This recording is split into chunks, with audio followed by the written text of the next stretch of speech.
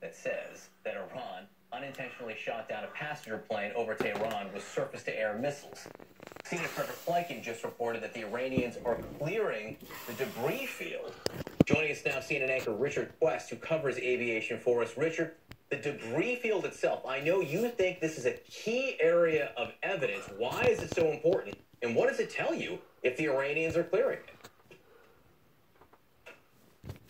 It is shocking that this field is being cleared in some indiscriminate way less than 48 hours after the incident and way before any international investigators, the NTSB or TSB from Canada, have been allowed to get there and see it. I agree with that. That debris field, John, is the evidence field. Right. That's the field that's going to tell you what happened. Right. Those pieces of wreckage need to be pored over by highly qualified forensic engineers and scientists who will be able to extrapolate from the tears and the moves and the way they look. Let me read you one line from MH17. Remember the plane that crashed, that was brought down over Ukraine. That investigation says the exterior side of the fuselage showed evidence of perforation from the outside. So that small example shows you every piece of metal, the clothing that the passengers are wearing, they will all have individual stories to tell that collectively will build a picture of what happened. And to just clear the field, put the debris and wreckage into a hangar, it's breathtaking. So, Richard, if investigators can't see the debris field intact because of what the Iranians are doing, will they be able to definitively figure out what happened here, particularly from that video that we've all seen? That I think it speaks volumes of the fact that they don't want international professional investigators coming in there and looking at things, because the proof is in the pudding of them being guilty towards shooting the plane down. In other words, this is their way of covering up the crime. They shot down a civilian plane. They killed about 176 people. You can see the video where the plane got hit, the explosion happened. You can see the missile that was approaching the plane. The missile was made out of Russia that hit the plane.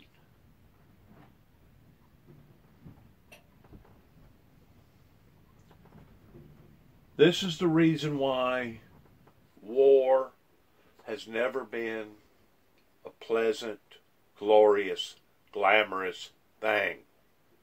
Because there's always innocent lives that wind up being desecrated in the proceedings of a major calamity. I don't know if it was done intentionally or unintentionally, but the fact of the matter is it was done. And it was done within the first few minutes of whenever everybody was on such high alert. In a way, I can kind of see their sight or their side of wanting to know how come anybody in that area would have been flying a passenger plane to have begun with in that particular area that was under such high alert. But maybe everybody didn't know that everybody was in a high alert.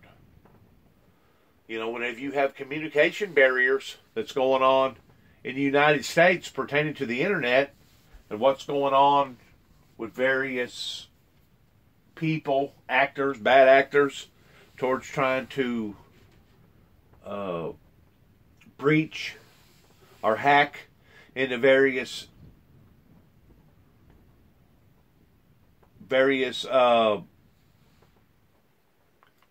entities over here in America, unbeknownst to the people until after it happens. It's all wrapped around the right hand not knowing what the left hand is doing. You know, I've heard them argue that on TV as far as, my God, why in the world would that plane have ever been taken off to begin with? Well, maybe that plane and maybe the people on that plane didn't know what was fixing to happen, or vice versa. Maybe they did know what was fixing to happen, and they was fixing to exit the area because they felt like that their survival rate would have been higher towards getting the heck out of there versus hanging around in that area. I don't know. I don't know which it was. Maybe they either didn't know or maybe they did know. But the fact of the matter is, it was the Iranians that killed 100 and something lives out of the sky. That's what we have to look forward to on a all-out-and-out assault, on a all-out-and-out war of collateral damage that occurs during a major event like this.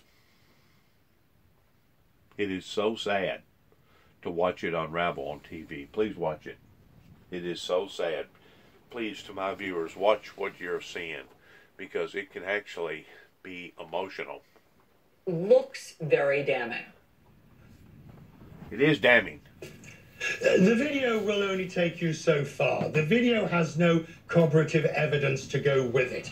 The video can have been doctored, invented, whatever you want to say. The thing you need to do is get your hands on the wreckage and get your hands on the evidence, because there you, as I quoted, there you will see evidence of missile debris, shrapnel that would have been inside. It's distasteful to discuss these things at breakfast, I realise, John and Alison, but one thing they discovered with MH17 was that the remains, the human remains, had evidence of the shrapnel that was in the missile, the way it was designed to explode. And it was a similar missile that we're talking about in this case. So you're all going to want to have the world's top experts looking at that wreckage. Now, I said before that there is a very easy way, of course, that we can establish this, and that's Iran can admit what it may have done. But since they are flatly denying it, for the rest of the aviation community and that credible report that the Canadian Prime Minister insisted upon, the only way is to have their accredited representatives examine the wreckage and remains. Really helpful, Richard. Thank you very much for all of your expertise in this. That certainly paints an important picture for us. So, back here, last night, President Trump offered a new explanation for why he ordered the killing of Iran's top general. Are his claims true? That's next. Stay tuned for a special TV offer and learn how to get free shipping. Grilling is ruined in the rain. Food burns and falls apart. Indoor. It is so sad whenever people on the planet cannot even agree towards who the bad guy is versus who the good guy is.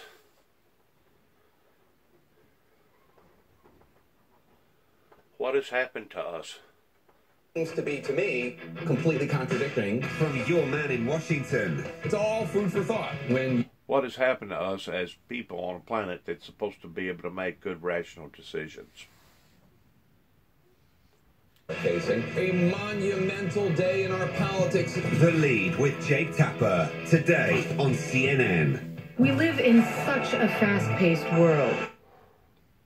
Maybe that's it. Maybe that's the answer. We live in such of a fast-paced world, we don't take enough time to sit down and reason things out for ourselves in identifying the difference between good and bad, right and wrong. Maybe that's the answer. Live in too fast of a pace of a world, while we're steadily heading towards a major calamity. President Trump lashing out at a rally in Ohio last night after the House voted largely along party lines, but not completely, to stop him from taking further military action against Iran without approval from Congress. The Senate could take up a similar measure as early as next week. CNN's Athena Jones is live on Capitol Hill. Athena, what do we need to know? Good morning, Allison. Well, in a whirlwind week and just a day after President Trump signaled tensions with Iran are de-escalating, the House passed a war powers resolution. Now, the move is largely symbolic, but the House Democratic leadership says it was necessary. The current resolution is adopted. The House sending a strong message to President Trump, approving a war powers resolution to limit future military action against Iran without congressional approval. This bill was just something to remind everybody that we should be debating things like war and peace. Some lawmakers from both sides of the aisle crossing party lines on their vote. 3 Republicans voting yes, including Congressman Matt Gaetz, one of President Trump's strongest allies in the House. It did not say he was wrong in killing Soleimani. It did say that if any president wants to drag our nation into another forever Middle East war, that they require the approval of the United States Congress. That's something I deeply believe. Multiple people who have spoken with President Trump say he's furious over Thursday's vote. The president defended his decision to kill Iran's top military leader at a rally last night. They're all trying to say, how dare you take him out that way? You should get permission from Congress. These are split-second decisions. You have to make a decision. Trump going directly after top Democrats, arguing they can't be trusted. We didn't have time to call up Nancy, who is not operating with a full deck. Now they want us to call, can you imagine, calling crooked Adam Schiff. He's so crooked. He's so crooked. Shifty Schiff. They want us to tell them so that they can leak it to their friends in the corrupt media. House Democrats choosing a resolution that will never be presented to the president for his signature. This is a statement of the Congress of the United States, and I will not have that statement be diminished by whether the president will veto it or not. Meanwhile, Senate Democrats are also pushing to pass similar legislation, which a senior White House official tells CNN the president vows to veto. Democrats already gaining support from at least 2 Republican senators frustrated by the Trump administration's handling of the situation. The core issue here is making sure that before President Trump takes us into a war with Iran, that he recognizes he must come to Congress to get authorization. Now, there's disagreement between the parties about whether the House resolution is legally binding, and in any case, the resolution faces a... Notice their wording have changed towards taking us into war versus preventing us from a war. Has anybody taken time to notice that? That now they're changing their wording, and all of a sudden it's Trump taking us into a war versus trying to prevent a war. Have you noticed that? The sleight of the hand. You know what I'm saying? Yeah. I tell you, whenever you're dealing with an onslaught of ignorance, this onslaught of ignorance is the very thing that helped to cause the death of over 3,000 civilians here in America whenever a bunch of Arabs decided that they was going to take 4 planes and turn them into missiles and kill as many people as they did during 9/11. We are dealing with the same type of ignorance of the right hand not knowing what the left hand is doing, even right up underneath our very noses. This is what makes it dangerous over here in America, because they are so divided, so separated. This is what is causing the piece of machinery to work ineffectively here in the free, open, fair world called the world of democracy over here.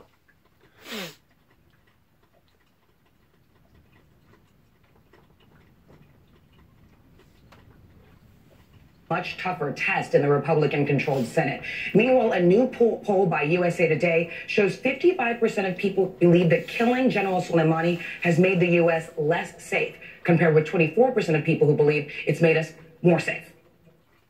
See, I don't agree with that statement. Because putting a Band-Aid on a problem,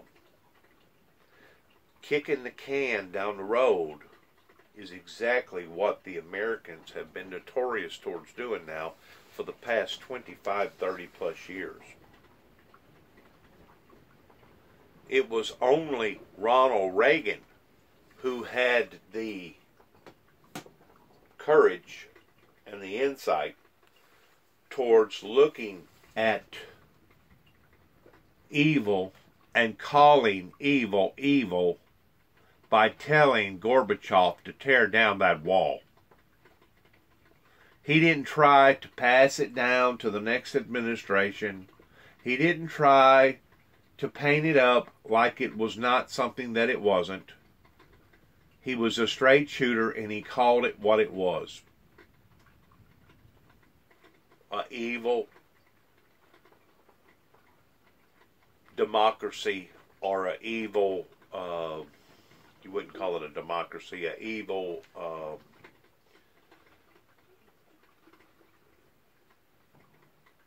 way to treat your people as far as communist control.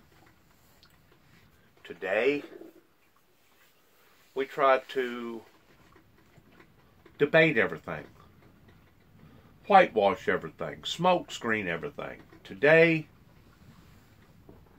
rather than approach a situation head on, similar to our national debt, we think the answer is by avoiding certain things in life. You can't avoid reality towards the degree of what reality is showing its ugly head towards, pertaining to these monsters. And there's a whole lot more of them over there, trust me, other than this general that the President of the United States gave a green light towards taking him out.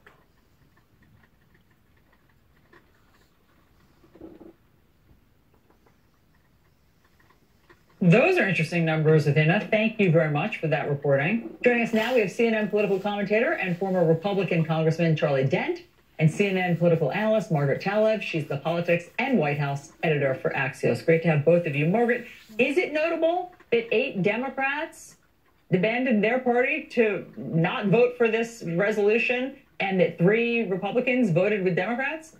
Yeah, they're both interesting, Allison, for different reasons. I mean, I think with these Democrats, largely you're seeing these are lawmakers in more conservative districts with potentially tight reelection contests. Also, for some of them, they may actually believe this is not the right way to try to constrain a president's authority. In the Republicans' case, like, I don't think you get a much stronger, more loyal ally than Matt Gaetz if you're the president. But even so, he's in a district with more military members than any other House member in the country. And it's important for him to send his messaging to his constituents that he's most concerned that they're protected and that war resolutions, war actions happen in the right way. So you saw some of these interesting cross currents. But at the end of the day, what you really have is the Congress's sort of ability to rebuke here, even if it doesn't have the force of law. And this isn't going to have the force of law, even if the Senate were to take the same action. This is a political signal. This is a message to the president. It's a message to the American public. But ultimately, the commander-in-chief in the American system has a lot of authority to make foreign policy decisions, including military ones. Right, and he can veto the bill if it ever does get to his desk, as he almost certainly will. But that doesn't mean it's not an important discussion. It's a foundational discussion, Charlie, as you note, about how this country is supposed to operate during war. And it's a discussion that should be sober and honest and not filled with the kind of invective that we've seen. I want to play the sound from Doug Collins, congressman from Georgia, from a few days ago that I think has outraged so many people. Listen to this. Nancy Pelosi does it again, and her Democrats fall right in line. One, they're in love with terrorists. We see that. They mourn Soleimani more than they mourn our Gold Star families, who are the ones who suffered under Soleimani. That's a problem. Now, Tammy Duckworth, a Democrat who supports this war powers resolution, says, I left literal parts of my body in Iraq where I was fighting terrorists, and then goes on. So, Charlie, again, you could oppose this measure. You could think the president has large powers as commander-in-chief. But you don't need to go where Doug Collins went. Yeah, John, I would agree with that. I think everybody's got to take a step back from this inflammatory rhetoric. Look, I felt that this resolution was as much a debate about the president's volatile style than it was about the delicate balance between the legislative and executive branch in terms of the ability to make war. Congress, if they really want to amend this War Powers Act, they should change the law. And I think they need to have that kind of a sober discussion. We had this discussion, you may remember, when Obama took out, justifiably, Anwar al-Awlaki, an American citizen in Yemen. I supported Obama at that time. We had a big debate about whether or not you should be able to kill an American citizen. I think President Trump was justified to take out Soleimani. But we should have a real debate about the War Powers Act. I don't think doing a joint or concurrent resolution is the best way to do this. Change the law, but this is hard because this is a tough question about the actual limits of the ability of the president to wage war. He has some authority for a limited duration of time under the current War Powers Act. Obviously, once more, they have changed the wording of waging war towards what it originally was on preventing war. Why are they doing this? There is such of a strategy towards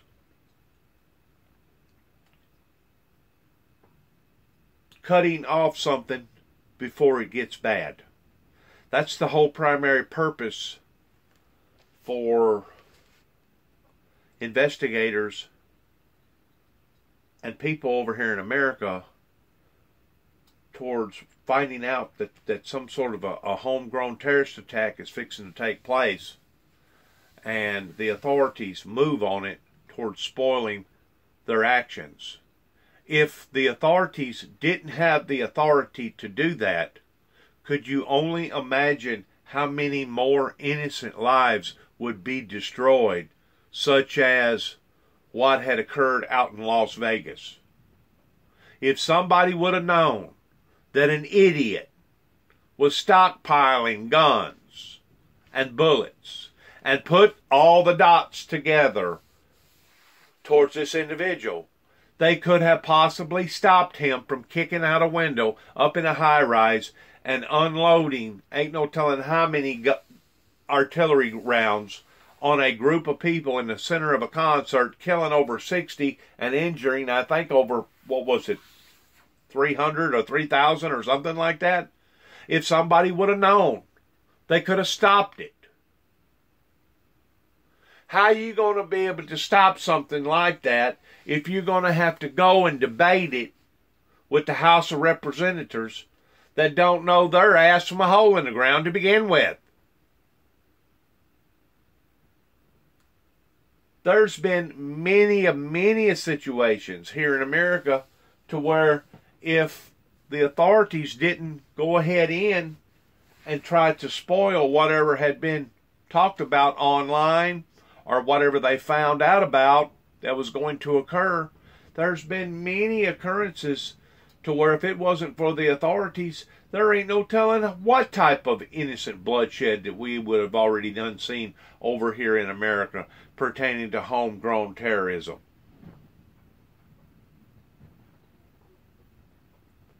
We're going to have to wake up, and we're going to have to do the right thing. As harsh and as hardcore as it may sound, we're going to have to do the right thing if we're going to survive, and if our children are going to survive towards a future into tomorrow. Because it's pretty obvious that good is under attack by evil. And it's not just in necessarily a anti-Semitism religion type form. It's got to do with the wickedness of a entity that is trying to dominate the good entity.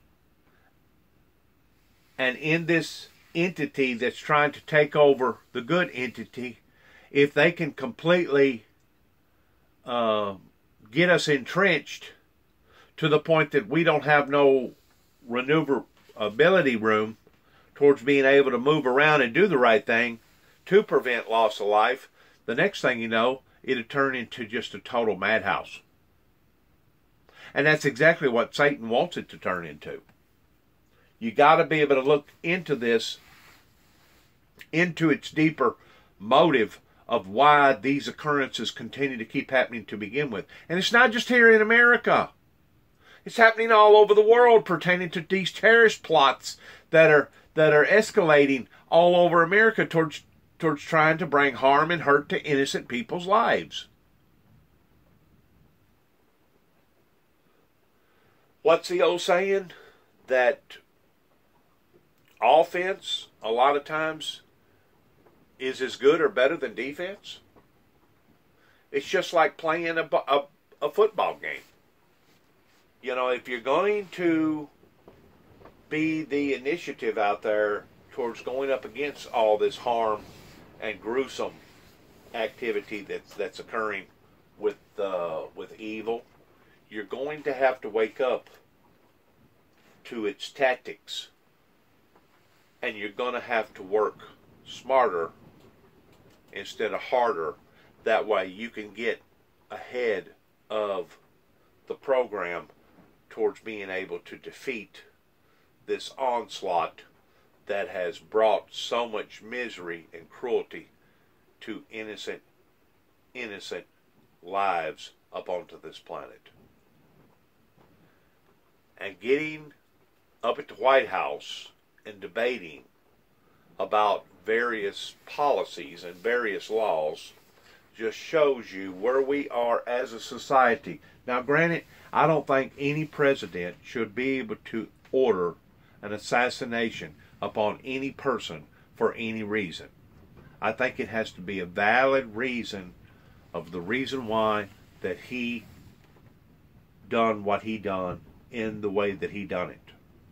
But as long as it can be validated, as long as it can be proven, as long as there's something to it, then instead of the President of the United States being looked down upon, he should actually be commended, because that's exactly the reason why that we even have a president, is so that he can be on his toes towards seeing stuff that the ordinary person down here on the ground can't see, because he's engaged in affairs that people like us aren't.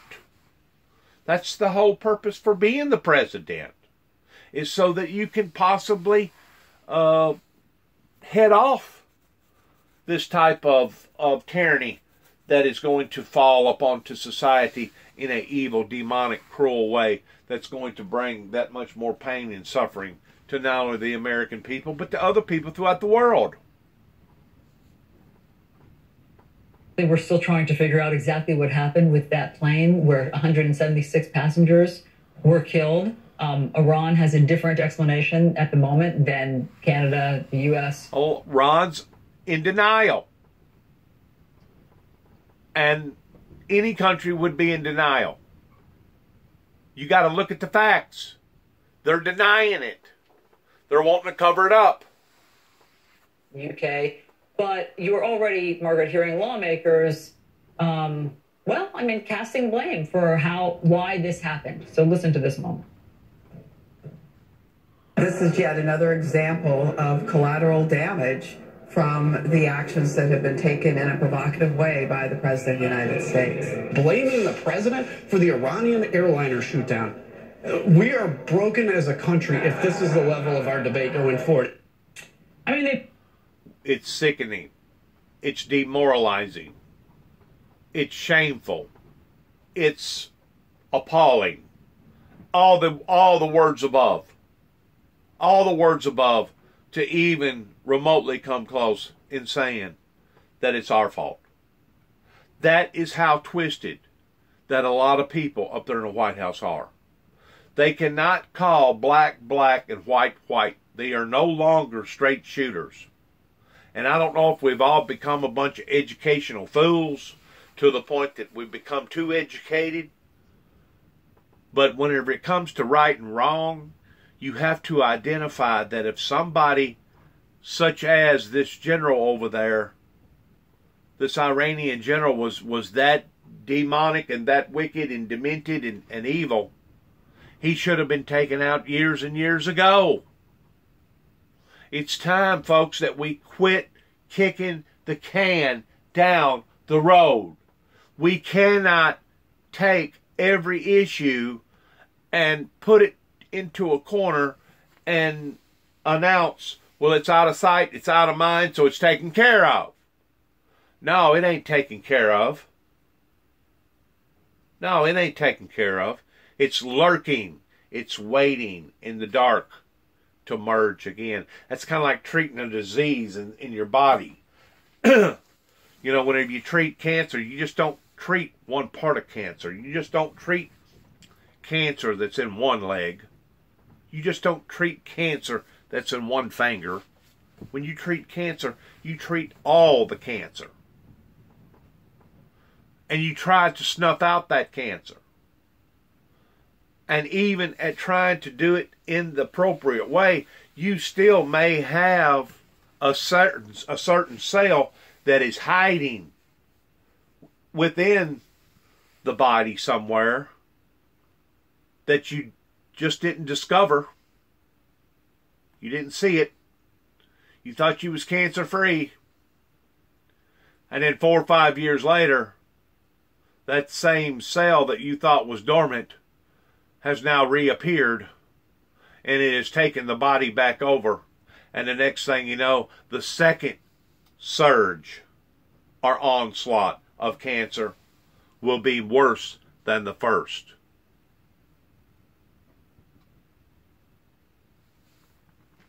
You can use that analogy the same way towards ridding or stomping out the very axis of evil. Evil that's lurking in the dark, not just over in Iran, not just over in the Middle East, but evil that is lurking right here as the Walmart slogan, coming near a neighborhood near you. And until the American people and until the Christian society people wake up to what is happening, it's only going to intensify and grow even worse. Both make interesting points, but I also think that it's fair to say this would not have happened if there were not tensions between the U.S. and Iran.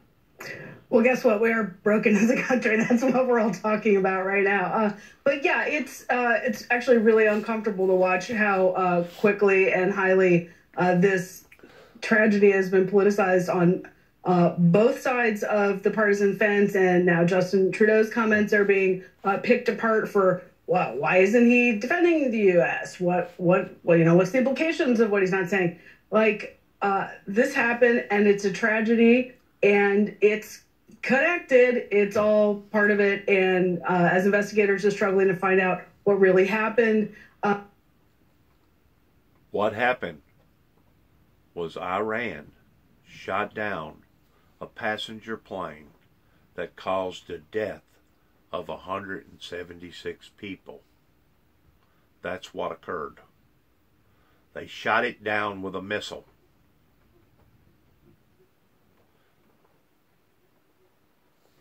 That's what happened.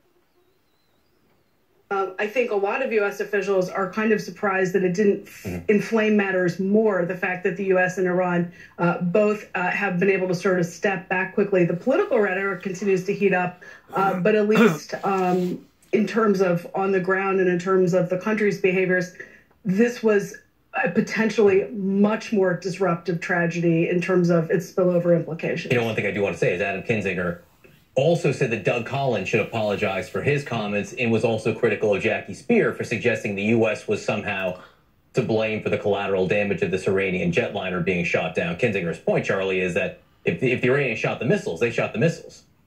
Yeah, look, I think Kinzinger was absolutely right. He was exactly.